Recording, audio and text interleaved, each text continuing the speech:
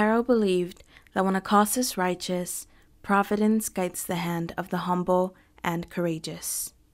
Season 5 of The Dragon Prince is coming in just a few weeks, and I wanted to talk about the person we all want to know more about since their first appearance, the character that captivated my heart upon hearing his first line in the show. Viren, didn't I tell you if you ever woke me up this early again, I'd have you executed? You saw the thumbnail, you knew this was about Harrow. As much as I want to know and talk about Arvos, I just want to see Pip. Where is he? We have not seen him since the end of season 2. But I know it's just a matter of time, so even if this theory is rather straightforward, I still want to talk about it because Harrow is just a character worth talking about. And while I feel like everyone is pretty on board with the theory that Viren trapped Harrow's soul within Pip's body, and the theory has been discussed plenty here on YouTube, it's still clearly not enough because here I am. And here you are too, so I know I'm not the only one who wants more Harrow, or at least an update on Pip. So I hope I'm still able to add something to the conversation by including as much foreshadowing that I could find, mostly by focusing on the novelization of the show since it does give more context to what's happening on screen. And there is no better place to start than the beginning, so without any further ado, let's talk about Harrow's introduction. In the show, we first meet Harrow as Viren very rudely enters his chambers in the early morning. As soon as he goes in, before we even see Harrow, we first see Pip.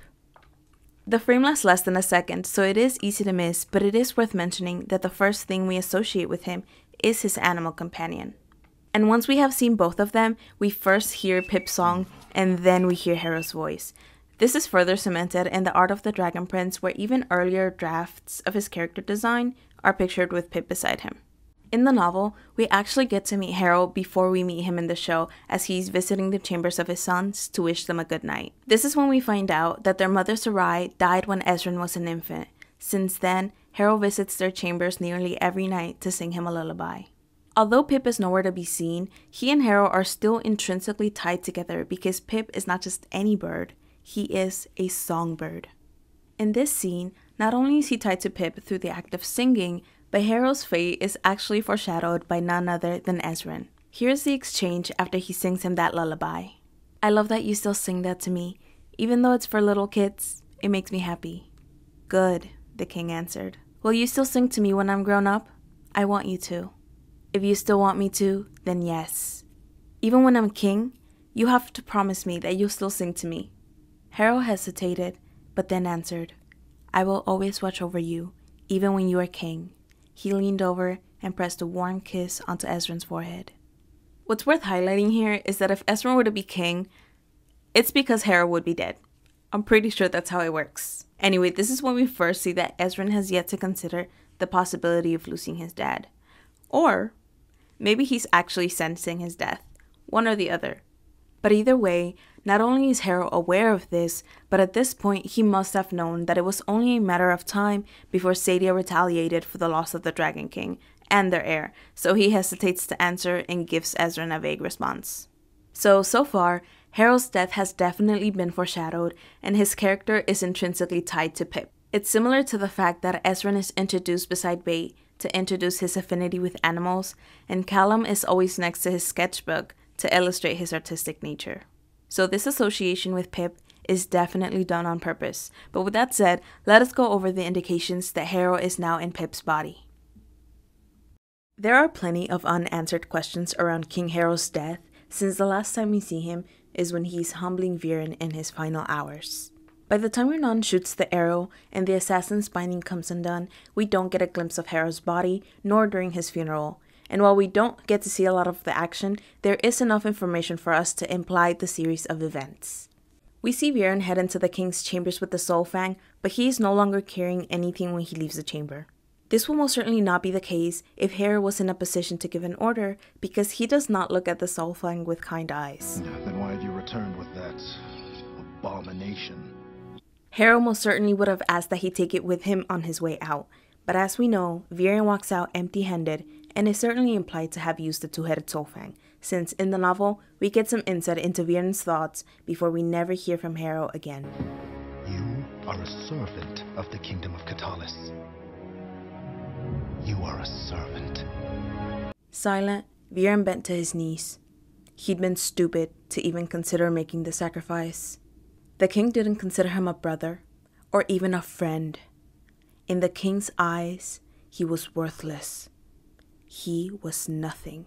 Viren's heart turned as cold as a stone beneath his knees. If he wanted to defy his former friend one last time, he'd have to do it tonight. At this point, Harrow has already accepted his death and refused Viren's proposal to have his soul live in the body of another. But we get even more insight into the slithering snake that he is, given that he is admitting to having defied the king multiple times already. And trust and believe that this is not the last time Viren will defy Harrow and desecrate the memory of their friendship. But let's talk about that later, because even before he went into the king's chambers, it seems Viren already planned to go through with the procedure, since he carries the paw of a mummified cat, knowing someone would want to scream out. It's unclear what he means by this, since we can assume that he did in fact plan to go through with the sacrifice himself, but then again, he probably knew Harrow would reject him and planned to go through with the procedure either way, and let me tell you how I know. Whenever Viren justifies the use of dark magic, it is through a heroic lens, but in his mind, we get a glimpse of his real motivations. This is what he's thinking as he returns to his study after his proposal is originally rejected. If Harrow had behaved according to plan, Viren would be amid one of his greater magical achievements, exploiting the two-headed soulfang serpent to channel the king's soul into the body of another. But no, King Harrow had selected today to develop a moral code. When Viren justifies the use of the soulfang to others, it is about saving Harrow's life, but in his mind, it's not about the king at all. It's about displaying Viren's magical capacity and prowess. Also, this chapter is literally called A Change of Soul, so, make of that what you will. But either way, after he is humbled by Harrow, we don't get to see the basket with the soulfang again. Viren is not carrying anything when he leaves the chambers, but there are other details revealed through Callum's perspective. When he goes to tell Harrow about the dragon egg, Callum bumps into Viren coming out of the room. He reached for the door, but just then, someone pushed it open from the inside. Viren emerged, and Callum gasped. His eyes were the color of soot. Viren slammed the door behind him and glanced at Callum. His eyes faded to their normal steely gray. "You should not be here," Viren said to Callum. Callum looked around. Had anyone else seen the High Mage's creepy eyes?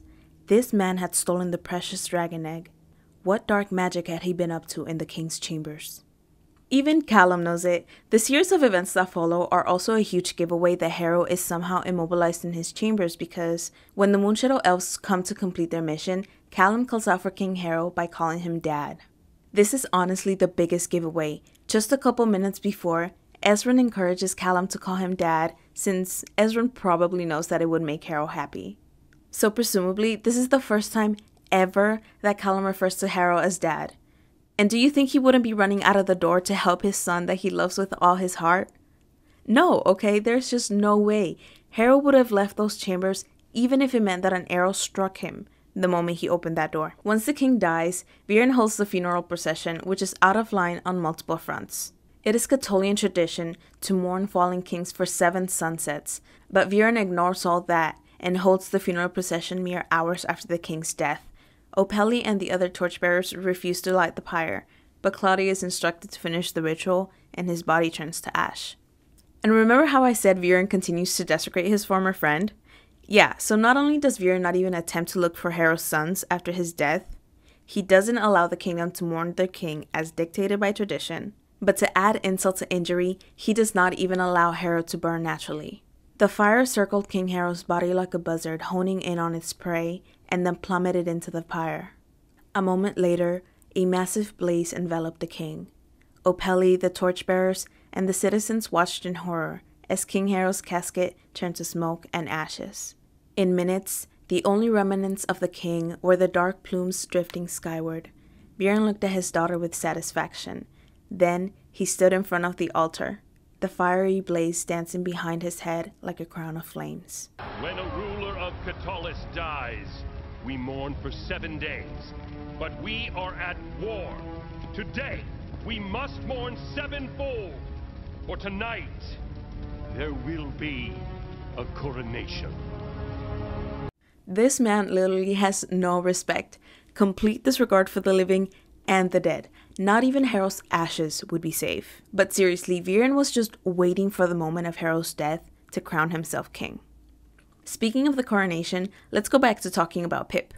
The following day, Viren returns to the king's chambers. King Harrow's room was still scarred from the battle the night before last. The curtains were shredded and the furniture was overturned. The only living reminder of Harrow was his songbird Pip, sitting silently in its golden cage. Viren walked over to a large mirror which had the coronation robes laid out nearby. To be fair, time is of the essence for him, but this further establishes the beginning of his reign as a sort of coup. No order has been restored, even to the royal chamber. That is just how desperate he is. Just as he's about to get ready, even Claudia questions whether the people of Katalis are ready to accept the transition of power, since, Harrow does have heirs to the throne, but he dismisses the very valid political concern by claiming that the princes are dead. And I suppose it doesn't really matter since it's only a matter of time before he orders their assassination. But anyway, he continues to get ready for the coronation with the help of attendants. But by the time they placed the last layer of robes on Viren's shoulders, a strange tension had seized the room. The attendants seemed to be murmuring amongst themselves. Viren tried to ignore it. He didn't have time for silly gossip today, but he eventually lost his patience. "What is it? What are you idiots all whispering about?" No one dared answer, but a few pairs of eyes flicked over to the songbird. Pip was staring at Viren, glaring even. A slow smile crept over Viren's face. "Oh," he said, turning to face the bird and patting down his robes. "No song for the occasion?" Pip remained still and silent. Wasn't expecting one, Viren thought to himself with a smirk. Then he stepped through the curtains and onto the balcony. So the attendants are helping him get ready in King Harrow's destroyed room as his caged bird is staring at them, and Viren openly taunts him. If there is one thing this man has, it's definitely the audacity. We don't get too many updates on Pip until he escapes in Season 2. In the book, there's actually no mention of Pip escaping, but that's because the action is being told through Viren's skewed perspective. When he's confronting the first set of soldiers, Viren's attention immediately goes to the doorway of his study being opened. He rushes to close it, and if Pip is at his study at this point, then he escapes unbeknownst to Viren. It is through the show that those gaps are filled in, and we see him fly away. But now, at this point in time, Pip is currently unaccounted for. There is no doubt in my mind that it's only a matter of time before it's confirmed that Harrow became the songbird Pip, just given the sheer amount of blatant foreshadowing. But you've probably heard most of that already, so I'm gonna go above and beyond and claim that this fate not only makes sense for his character, but it's actually also a suitable end for his reign. Let's explore this a little bit further and break down where it all went wrong. Why don't you join me, Viren? I think his fate was undeniably sealed the day that Harrow agreed to hunt the Magma Titan, but it arguably all began when Harrow asked Viren to join him in his official portrait as king. When I went back to watch this scene, I only had one reaction. Where is your wife? Where is your wife? Okay, I know she just stepped out of the room, but what do you mean who's gonna stand by me through anything? Sir, that is your wife. They literally discussed and agreed on the way that they wanted to rule the kingdom together. It's Sarai who was gonna stand by him. I can't, okay? I am baffled by this decision. King Harrow is kind of an idiot. But okay, we're gonna give Harrow the benefit of the doubt and say that this portrait was not even the event that sealed his fate, and assume that everything was fine until the Queens of Viren came asking for help. It is at this point, without a doubt, that Harrow should have known that Viren was not on his side. And remember when we read that part that Viren was going to defy his former friend one last time? Yeah, this is the first time we see him do it. And also, when Harrow said, "I have tolerated your arrogance for too long, maybe even encouraged it," that was not only not a lie, but a severe understatement. When the Queens of Viren came seeking help from Katalis, and Harrow ran the plan by Queen Sarai, she asks him to promise that he won't use dark magic. Harrow cannot bring himself to confirm or deny, so he simply remains silent. But later that day, once King Harrow had bathed and recovered from sparring with Queen Sarai, she sent for the Queens of Viren to meet him and Lord Viren in the throne room. He had a few hours to reflect on what Sarai had said and why he'd even been motivated to get her opinion in the first place. He no longer wanted to use dark magic to help. "My queens," Harrow said, "Katalis will do everything we can to help the people of Viren. We will share all the grain that we have." "No, King Harrow, we must decline your offer," Queen Neha interrupted. What? He asked. He passed a hand through his thick hair in shock. Why would they refuse any help at all? That was certain death for their people. Queen Neha looked at Queen Annika, who nodded solemnly. She wiped a tear from her cheek. We have learned that Katalis barely has enough food for its own people. We cannot accept such a sacrifice, she said. King Harrow could barely speak. He could hazard a guess at who told the queens about Katalis' mediocre grain supply. He was certain the queens had been forced into this moral dilemma. Very well. There was no use arguing, but he hated feeling so powerless. He sunk back into the throne. The people of Viren are strong, Viren said. We know that you will face the hardship of the coming winter with bravery and grace. The queens bowed and turned to exit, but King Harrow couldn't bear it. Couldn't bear to let them return to their people empty-handed. No, stop, he said, standing up from the throne. He looked at Viren and nodded. I can't let you leave like this. There may be a way to help everyone, the people of both our kingdoms. He knew his decision would disappoint Queen Sarai, and that weighed heavily on him, but the thought of so many innocent people starving to death outweighed his sense of right and wrong. Whew, okay. So many thoughts. So, first of all, again, I don't understand. Where is Queen Sarai? I know I said I would disregard her absence, but where is she? I don't understand why she's not taking a part in this meeting. He made this decision based on her counsel. She stands by him. She's his queen. Hold on. She is the queen.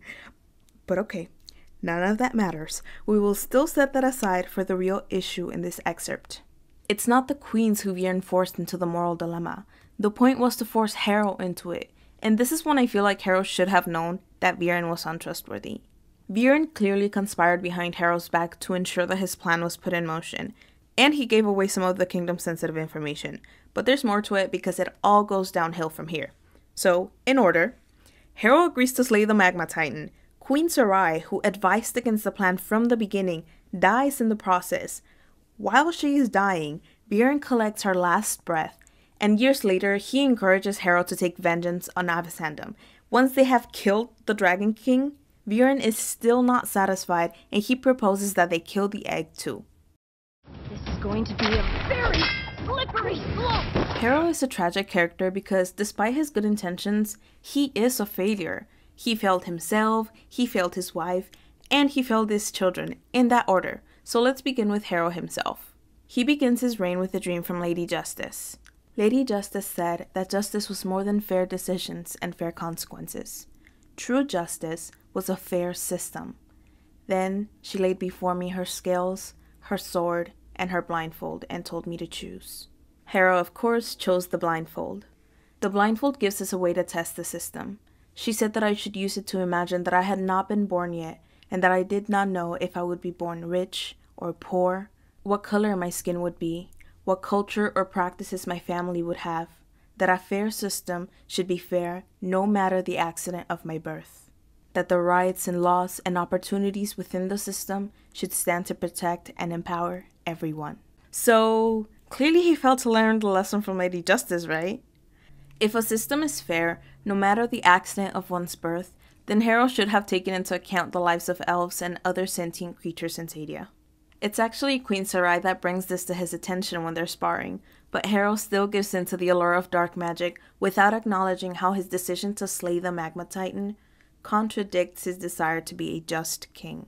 Years later, Viren comes to him with the ingredients to make the ultimate weapon of revenge.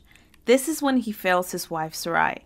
And I mean, I feel like you could argue that he failed her when he disregards her counsel and leaves her out of important meetings regarding decisions of the kingdom. But again, we're being generous here, and I'm gonna say that it is years later after her death when he truly fails her. Sarai was a fierce but undeniably wholesome woman who expressed her dislike and mistrust for dark magic. Viren taking her last breath definitely crossed the line, and I'm sure Harrow knows it. We won't know what he was truly thinking until the novelization of Book 3 comes out, but I think Harrow was disturbed by Viren's admission of storing her last breath.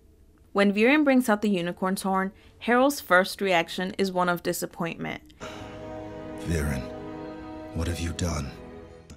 Still, he gives in to Viren's temptation and defiles the spear of his deceased wife.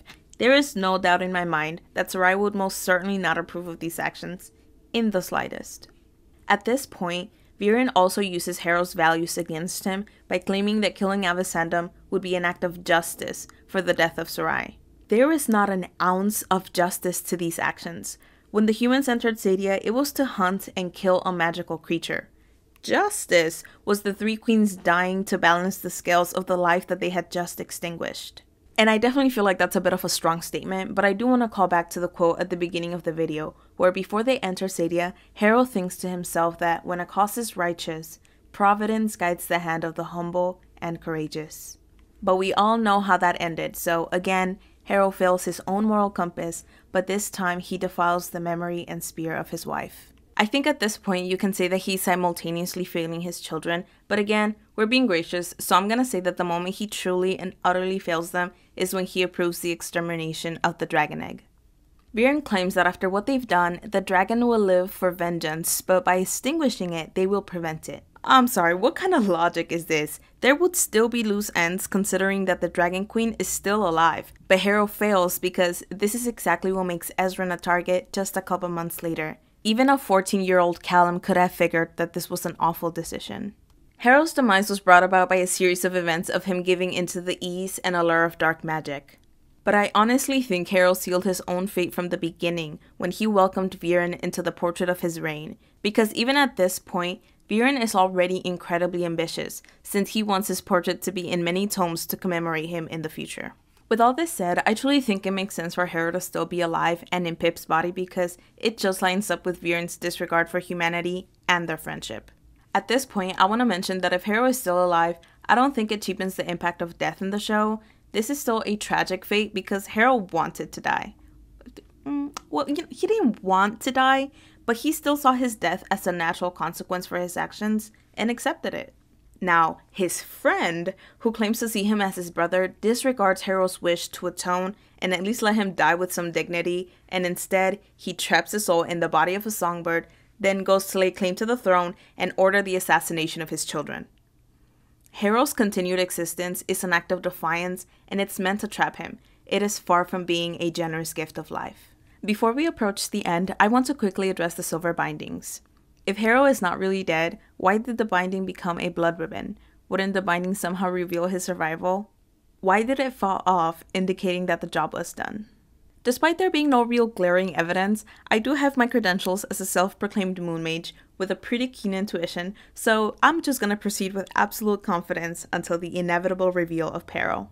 Okay, so we know from season 3 that magic performed with the moon primal can detect some subtleties, since we see that the metal lotus assigned to Ronan has not entirely sunk to the bottom of the pond, revealing that he's not really dead. Therefore, it is reasonable to assume that the silver binding should also reveal if Harrow is still alive somehow. I absolutely agree with this train of thought, and that's why I would argue that there actually was some indication that something was not entirely right with the blood ribbon that night. But the thing about the metal lotus detecting the meddling of dark magic is that it's not immediately perceptible to the eye. Up to season 4, Ithari and Rayla were convinced that Ronan was dead because the fact that the metal lotus is suspended halfway to the bottom of the pond is not perceptible to the eye with surface level observations. But you know who probably did notice? Zim. Sim noticed, except that without Ezran to translate, the fact that the lotus is detecting Ronan's weak life force is not immediately obvious. I think the blood ribbon also behaved strangely, but it just went unnoticed as a matter of circumstance. So let's take a look at the scene of Harrow's demise.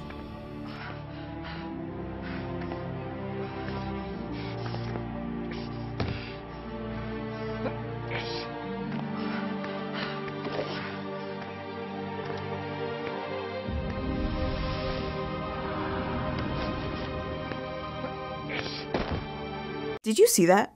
Are you seeing what I'm seeing? Something is definitely wrong here, but let us look at the only other frame of reference as to how the ribbon should behave. Tears formed in Rayla's eyes as she accepted that Callum was probably right. I'm so sorry, I thought he would be able to do this. I thought it was the way it had to be. She brought her hands to her face to wipe away the tears, her injured hand feeling extra cold. Wait, her binding. Callum, he's alive. Ezran has to be alive. Look at my binding. It's still tight. It's not glaringly obvious, but it seems like the binding turning into a blood ribbon should be immediate. The second that the target is dead, that binding should be falling. okay? So now let's go back to Harrow's demise again and read the novelization for reference. Under the full moon, the brave women and men of the Catalyst Crown Guard fought valiantly to protect their king. Many laid down their lives, but when the battle faded as nighttime ebbed, the balcony doors of the king's tower opened. A wounded survivor stumbled outside and collapsed onto his knees.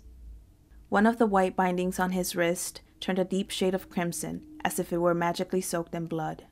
It loosened and fell to the ground. Do you see what I mean? Do you see what I mean? That was clearly not immediate. Now, we know that Ronan is a seasoned professional, so shouldn't he be able to detect the difference? Honestly, that is a valid point because when it comes to the matters of life and death, a few seconds is definitely a significant delay. But at the same time, Ronan is in a bind at this point. One of the team members just deserted, a new truth has been unveiled, and he just saw the remaining 4 members of his team fall for the sake of the mission. I feel like he's definitely allowed to have a skewed perspective of the passage of time. Rayla and the others probably would have noticed some anomaly, but neither of them were present, so the point just kind of goes unnoticed. So ultimately, I do think that the assassin's binding did detect the meddling of dark magic, but the ribbon still determined that justice had been served, and Harrow was dead enough for it to fall off. Alright, so I think most of us are on board with this theory, but again, I want to go above and beyond, so as my last ditch effort to convince you that Harrow is definitely in Pip, I want you to put on your star-touched lenses to see even beyond the constellations above Sadia and into an entirely different world.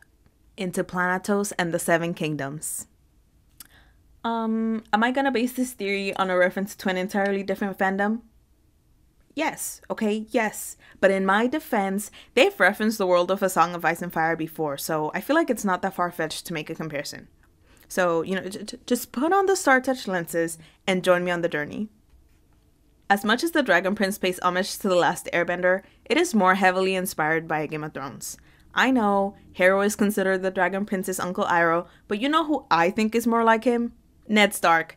King Harrow is the Ned Stark of the Dragon Prince. Their actions set the course for the story, but they die in the first season. And I mean, just look at these 2 clips.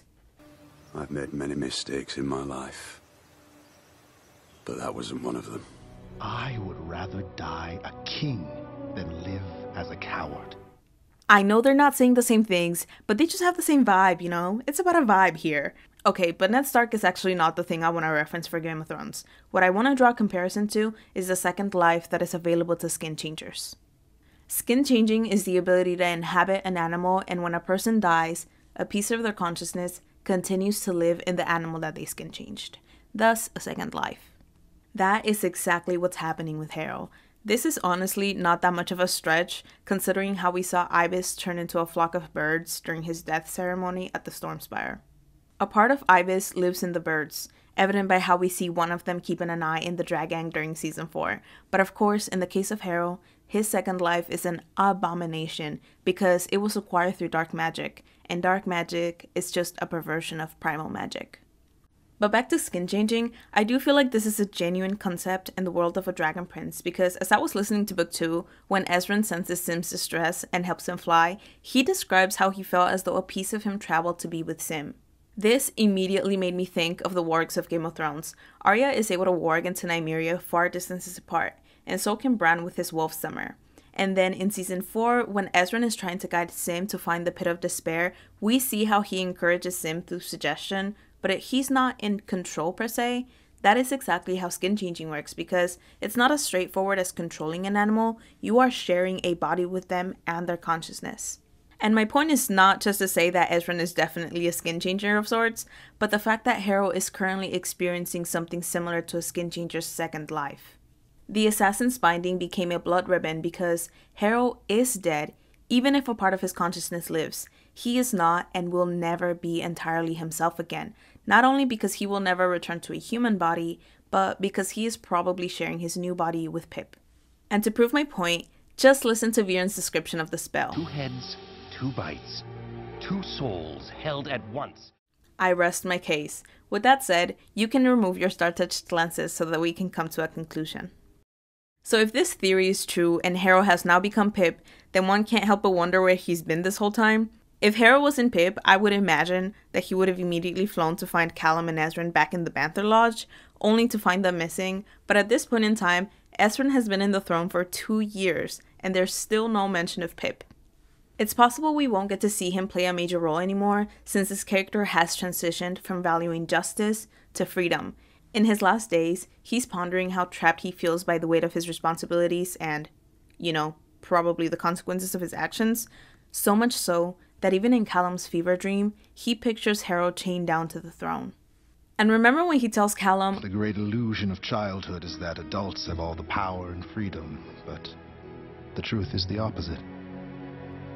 A child is freer than a king.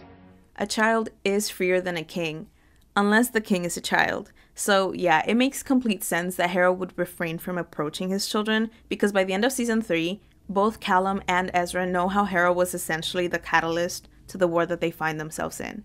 I would imagine that Harrow is plagued by regret, guilt, and possibly shame that his children have to clean up the darkness that he enabled. So, that is a possibility.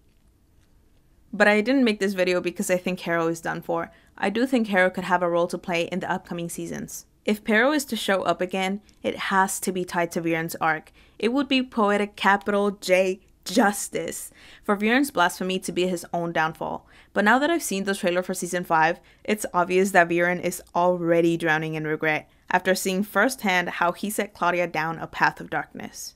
It's possible that in Viren's last days, Harrow will display the strength of his character by somehow aiding him, and Viren will have to die being helped by the best friend that he betrayed for decades, and then trapped in a bird's body. That would be absolutely beautiful. But I'm personally rooting for him to have a miserable death, especially after reading the latest Dragon Prince reflection, Deep Below. In the short story, we see how Harrow's assassination still weighs heavily on Ezran's heart. Although it was Runan's blade that ended Harrow's life, he knows that it was ultimately Zubeya who gave the order. Ezran does not want to perpetuate the cycle of violence, so I think that cutting down one of the major sources of darkness would be the best closure for both Ezran and Callum. If Parrow reveals Viren's last betrayal, it will reiterate who and what the real enemy is, being dark magic and its practitioners. But that's all I have to say on the matter of this theory. I know Pip's reveal is imminent, and I'm certain that it'll be tied to Viren's arc because that's just what makes sense for Harrow's story. Now the real question is, when is Viren gonna die? The pacing of the Dragon Prince is a little bit hard to account for, so it may be the end of season 5, or maybe even the following season. I'm not entirely sure, but I've waited 4 seasons and I have no qualms on waiting some more because I know this theory is true, and I will personally die on this hill. If you also know beyond a shadow of a doubt that Harrow is definitely in Pip's body, hit the like button because I know I'm not the only one who's still waiting for this reveal. But other than that, feel free to let me know what you think in the comments below. Did I miss anything? What do you think Harrow's role could be moving forward? And most importantly, I need to hear your thoughts on this. Do you all think that they killed the last Magma Titan? I sincerely doubt it has a family. Then is it the last of its kind?